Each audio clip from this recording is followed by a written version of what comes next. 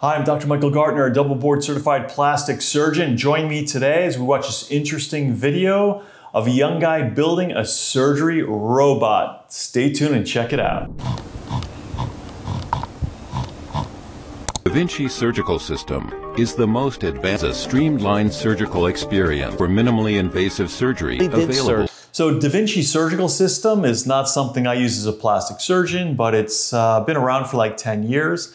And a lot of OB-GYN doctors are using it for surgery, and especially urologists who do prostatectomies, removing the prostate. Supposedly the advantage is you can see everything magnified on a wide screen. They have the robot in the room, and the surgeon kind of is behind the computerized system, and he's in the room with the patient itself. I've seen hospitals now make a lot of investments in this, and some have like 3 or 4 in each hospital. Supposedly it's very successful for urology, OB-GYN, and it's being further applied to other surgical specialties. In the world today. I could build that.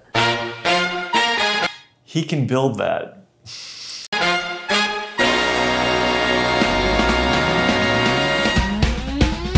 Hey, how's everyone's global health crisis going? My house is on full goddamn quarantine, and I'll probably be dead in a week anyway. Not from the virus, like a electrocution accident or something. It's actually giving me a lot of free time, and what better way to spend free time right now than to help the medical industry? Now, I can't do any chemistry or biology or like body stuff, yuck, but I can do robotics, and let me tell you, those Da Vinci surgery robotics rat bastards are ripping hospitals off. Look at this, $2 million for one shitty robot. They can spend that on a couple hundred bandages or like one ambulance ride in the US. We can build a better surgery robot for a lot less. Come on. The biggest That I gotta see. He can build a better surgery robot. So this will be interesting. flaw in Da Vinci's design is that it relies on these clunky, slow robotic arms for movement. Say you're operating on a patient's foot. He starts screaming out in pain. You gotta get up to his face, smack him around a little bit, make him shut up. Good fuck. Okay, so these patients in the robot are under anesthesia, so they're not gonna feel anything and you don't have to smack them around. In luck with these robotic arms, they're slow as shit and they don't have any travel distance. Instead, we're gonna mount the surgical tools to a rail system that can move anywhere on the operating table. Hey look, it's past Michael. You know it took him 5 whole days to 3D model and build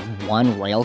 So usually these Da Vinci systems operate on one specific part. Like sometimes urologists use them on a kidney. So they don't have to travel all over the place. Or OB-GYN obstetricians use it on the ovaries, uterus, in that area. So they don't have to travel far. So there's not a real point for going back and forth. So that would be more applicable for someone who operates from head to toe, maybe a trauma surgeon or something like that. But usually you'll have a whole team member there and not just one guy in a robot. Rail carriage? What a dipshit. Hey man, shut the fuck up. This shit's hard. Make me, you little bitch. I'm the narrator. I'm like... Quite the mouth in this kid, isn't it? My God, you can't kill me. Here's what the final carriage looks like. You see, it uses wheel bearings to... So I'm not sure about the whole carriage system and how that would work and how it would actually be applicable. But it's kind of interesting that this guy gives this a try. Travel up and down the slots in this aluminum rod. But Michael, you're just gonna use your hand to make it move? No, you're stupid and I hate you. For power, we're using a brushless DC motor and an O drive to turn this into kind of like a brushless servo motor. Do I know what that means? Absolutely fucking not. I've never done this before. What I do know is someone told... My voice cracked. What I do know is someone told me this would be fast and very accurate. And all you have to do to put it in is...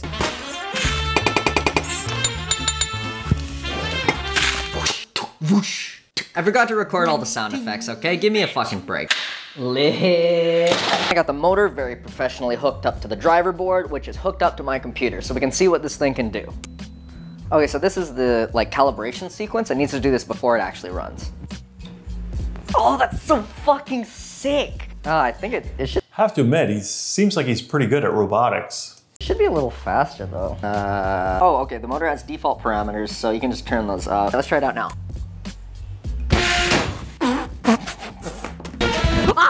No, fuck. Oh, bad, bad, bad. Not sure in surgery it has to be that quick. Bad, bad. That's good, that's fast. Give me 1 second. Okay, you just stand right there. Whoa, it's pretty cool.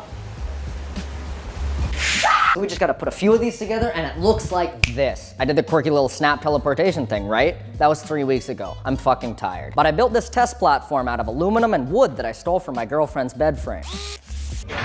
Working on this for 3 weeks, that takes dedication and effort. I'll have to give him that. It's not like I can go to Home Depot on quarantine. It's just a prototype so I can write and test the software before I build the actual thing, but even the prototype is pretty cool. It's the same idea with the motor carriage on the x-axis, but now I have 2 additional motors on the y-axis. And on their own, they're just motors. They don't know how to talk to each other, they don't know how to cooperate. But if you write some software that can talk to all the motors, you can make it do pretty much anything you want. This is the homing sequence.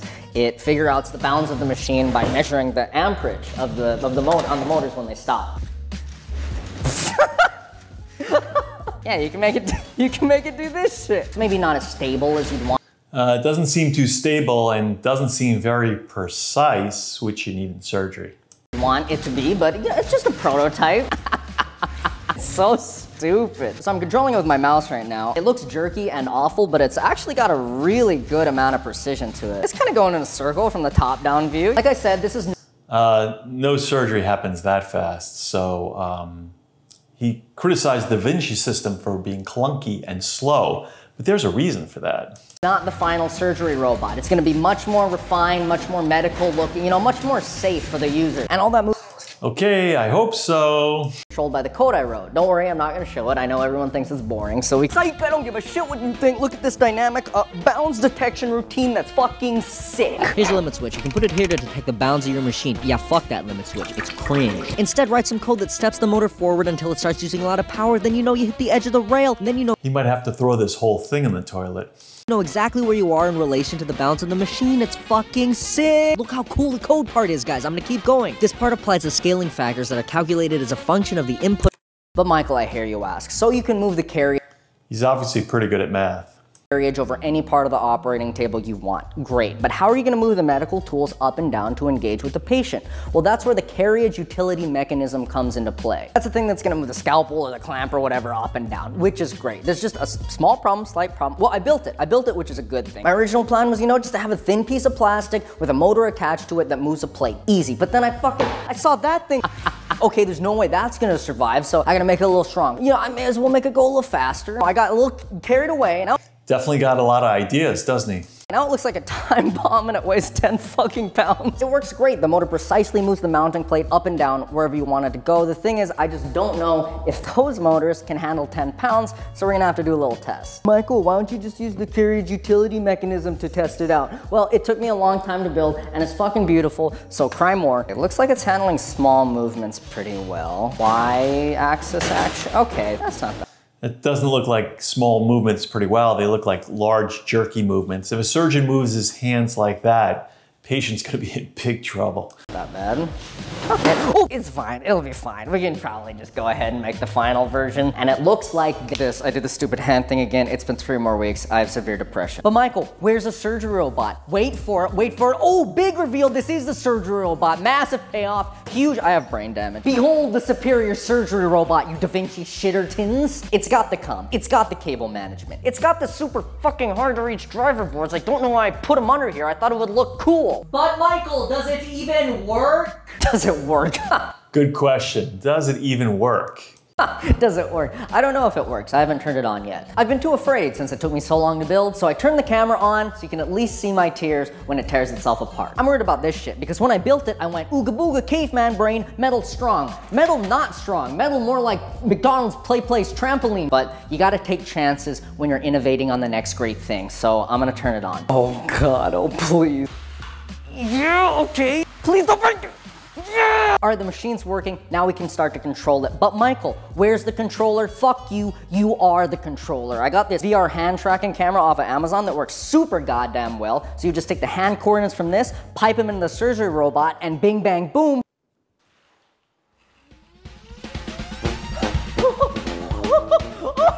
Oh, boom! Fuck. That's really interesting, but it's not very precise. Still don't see how it's gonna work in surgery. You Da Vinci robotics, you can move my thing with just floating your hand around. Robot, go here. Ooh, robot, do surgery here. Oh no, patient bleeding. This might be like some type of manufacturing robot, but not in surgery. There, oh, do surgery there on that part. How about you do surgery over here? Now do surgery over there, and now do surgery. Fuck you, Da Vinci. You shitty robot can't do that. You need to squeeze those little metal robot teats to do yours. Oh shit. Before I sell my design to surgeons across the nation, we have to attach some surgical tools to the cum, because otherwise it's just a big ass robot. So let's buy a scalpel on Amazon. Wow, that is just unacceptable. Scalpels are gonna take a whole 3 days. Wow, that's pretty reasonable. Fuck no, that's messed up. Dang global health crisis. That's far too long. If only I had an alternative. When you really think about it, scalpels are just shitty, smaller knives. So why don't we just use bigger, better knives? Like, hello, we already have those. Wake up, sheeple. Are you tired of outdated surgical technology? Are you looking for the cutting edge in power, precision, I guess this is his selling point here. and usability? Look no further. The future of surgical robotics is here. Look at the fucking knife. Unlike some other surgical systems, That doesn't look like too much precision there. Looks more like an autopsy. You could use that maybe that a pathologist could do when he's doing autopsies, perhaps. we've run a gamut of tests to ensure our machine has power. I'm gonna stab a pineapple with, oh fuck, commencing the operation. Operate on it. Surgery over here now. Patient, small incision, we'll move the patient. Yeah, that's not a slow incision. This looks more like a massacre. Commence surgery on the patient. But power isn't the only thing we strive for. Precision is an essential tenet of surgery, and we make no exceptions when testing for accuracy. What the fuck is that? Hey, ready to do some painting? No, Lily, come on, please. Ah! Oh shit, oh fuck! Draw the Mona Lisa. Draw the Mona Lisa. Okay. Oh, I got the paint, I got the paint. Eyes. What are you doing? That's a little race. Have to give him A for effort, but for reality and precision, so far this is a failure. Racist looking, Lily, I'm not doing. Gosh. Yeah, yeah.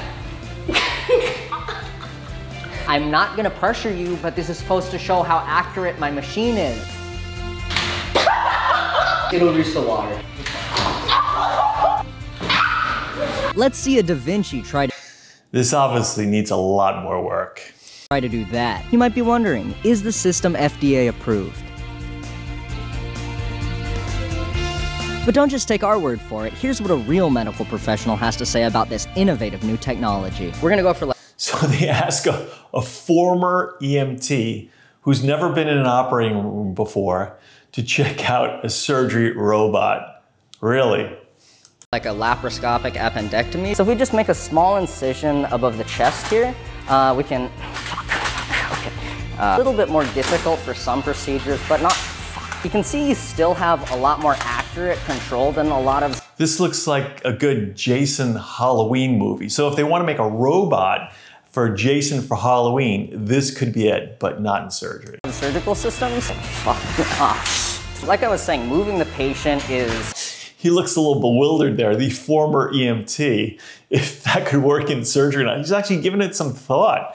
This is crazy. A lot easier with the system. Like normally you'd have to manually move them. There goes the head falling off. Would you add this to your do you think hospitals could adopt? Seems a little dangerous. Okay, Seems just a little dangerous, I'd agree. I appreciate the feedback. You're wrong. Last but not least, we've made our machine so intuitive that anyone can do surgery with no prior training. So you've never seen this Anyone can do surgery with no prior training. Sure. machine before in your life. This is perfect because this study is to see if we can bring someone from 0 skill level all the way up to the ability of a surgeon. Scoot up right in front of, not too close because it's kind of dangerous. So just put your hand out. Could you just put your hand That looks really precise if you're a mass murderer. out above the thing? So, higher up controls the knife position. You can move it further. Might be good for like butchering animals to some extent, you know? Further closer and it'll get further away from you. We're gonna make a small incision right It's probably not even precise enough for that. above the ear. So there's some mistakes, okay. Yeah, I agree. We wouldn't want to do this even to animals. This would be totally inhumane. So you're doing it wrong. Okay, so clearly, well, fuck. Oh, you're clearly make another incision to stop, plug the hole with the knife. Yeah, perfect, nice. Yeah, you. I love the bloodbath effects here. Oh, it's okay. This is like Hollywood movie stuff, you know? He should sell this to Hollywood as a mass murderer's device. It's okay, no, it's fine. It's learning. It's a learning experience. Try and retract the knife from the head. Let's just try and get it out of the... Yeah. Yeah. Okay. That's how anybody could be a surgeon. Sure. Okay, good incision. Ah! If your patient's over I think he almost cut his fingers off right there. here and you don't want him to be over there, move him over here. Do some surgery over here, move him back. I don't even know what surgery this was supposed to be. Thank you for watching. That concludes research and development for my surgical system. If you're a hospital looking to try it out, follow me on Twitter, subscribe to me on YouTube, and maybe, just maybe, I'll let you borrow it for a bit. Remember, stay in school, smoke crack, fuck you Da Vinci robots, bye. I don't think he's going to get a lot of phone calls for hospitals for that. But like I said, maybe on movie sets to replace Jason in Hollywood for mass murders, that might be the ticket. He should find something alternative to surgery because it's not going to work. So that was kind of entertaining and funny. If you like these type of videos, hit the subscribe and like button and there'll be more on the way.